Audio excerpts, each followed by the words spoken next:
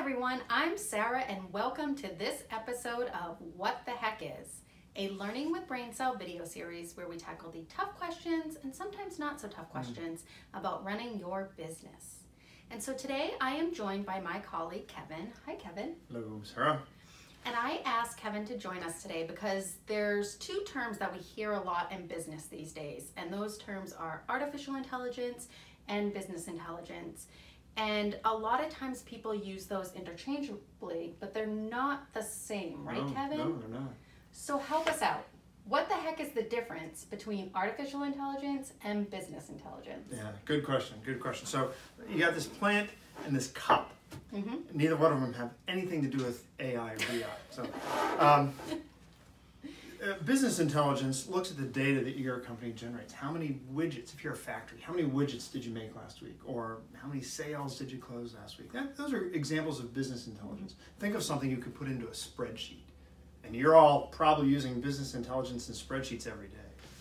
Artificial intelligence, on the other hand, takes lots and lots of data and applies really sophisticated computer algorithms to crunch that data and maybe look for trends that a human might not have spotted, or maybe new data that a human might not have spotted. So AI and BI play well together, but artificial intelligence does things that we as humans can't. That makes sense. So does AI need BI to work? Yeah, maybe. AI, one thing is certain is artificial intelligence needs data. Now that data doesn't have to be just business intelligence, although it could be. It could be the number of widgets that you made last week.